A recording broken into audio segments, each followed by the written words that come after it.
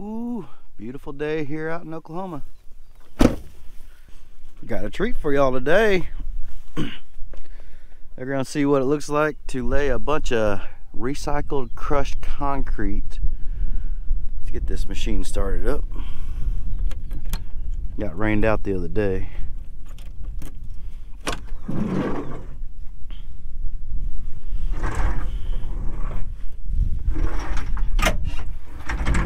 Come on. That's good enough.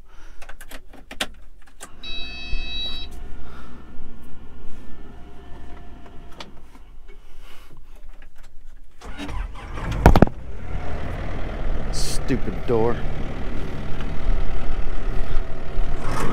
Let's let that warm up a bit. Let's see, that's right about a little over 50 tons. All right, well, see how well this comes out. I haven't done this with the roller yet. I'm sure it'll be fine. So this stuff makes a pretty good base. This is actually some pretty good looking crushed concrete. It's got a lot of rock in it. So you lay this down, roll it in, and then if you ever want to build on top of it, whether it's concrete, asphalt, or whatever, it's a nice stable base. It's got a lot of the lime, or I don't know what is in concrete, but I know it's got some limestone, the rock, you know, basically a clean rock, and then whatever all the powdery stuff is. But pros, it's cheaper. Some of the drawbacks, it can be a little more dusty, but since this is a short driveway, I don't think it's going to be that big of a problem. And if they ever want to do concrete or asphalt on top, it's a good base. So that being said, let's get to it.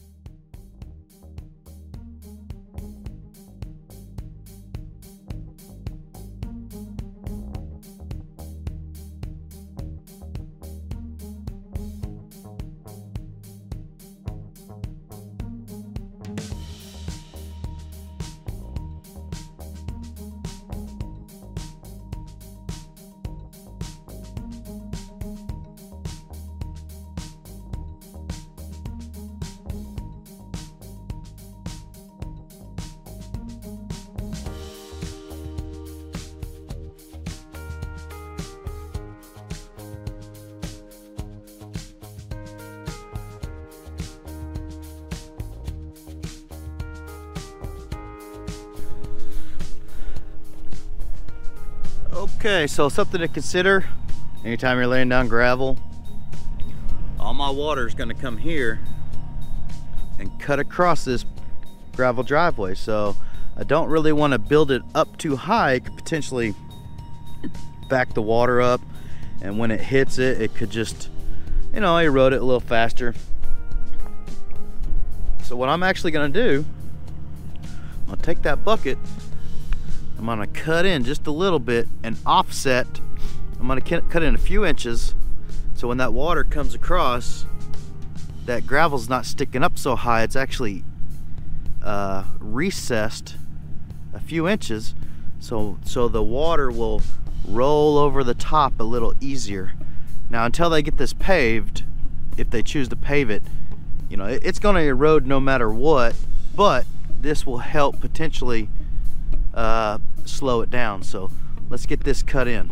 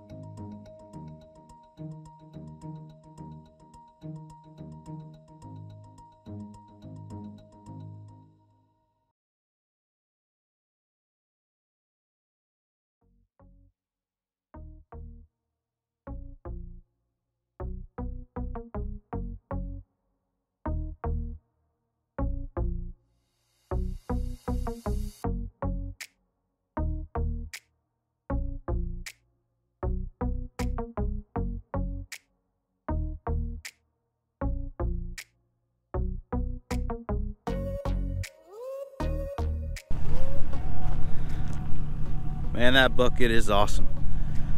Alright, so I got this valleyed out, ready for the gravel. I don't know if you can see this, but there's about a 4-inch. So the water's gonna run on here, and there's about a 4-inch drop from here to there. So probably see that a little better. So my water's gonna be running right through here. Okay, so by the time I get everything rolled in and compact down, I'll be able to get this gravel worked in. But I spread this valley out over about 20 feet so it doesn't feel like you're hitting a dip.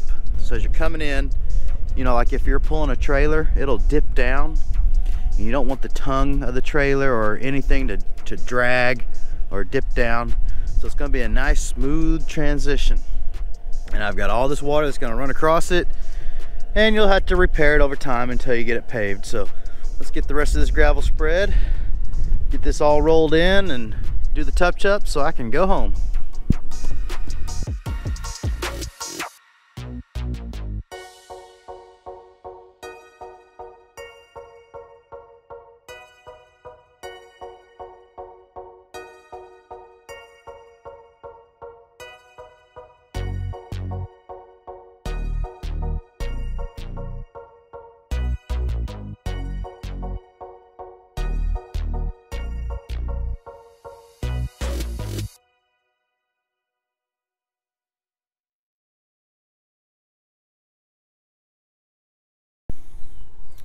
Well, done with installing all this concrete, this crushed concrete.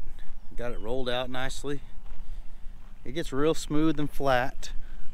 It's got a lot of the powdery stuff in it. See where it's still drying out.